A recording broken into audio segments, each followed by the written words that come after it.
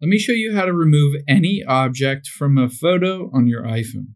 This works for any object, but it works best if the background is consistent, so when it removes it, it looks real. Now first, just open up the Photos app on your iPhone. You need the latest iOS 26 to do this, so if you haven't already, just update to iOS 26. Now let's navigate to that photo. Let's say this one, I want to remove some objects. I can do that by tapping on the filter icon at the bottom and then clean up.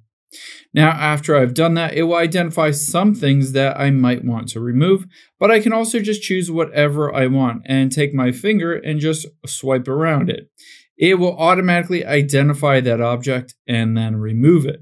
Again, let's say I wanted to remove this giraffe right here. I can just swipe my finger around it. It will identify that giraffe and remove it. Sometimes it does a better job than others, depending on what's in that specific background of that photo.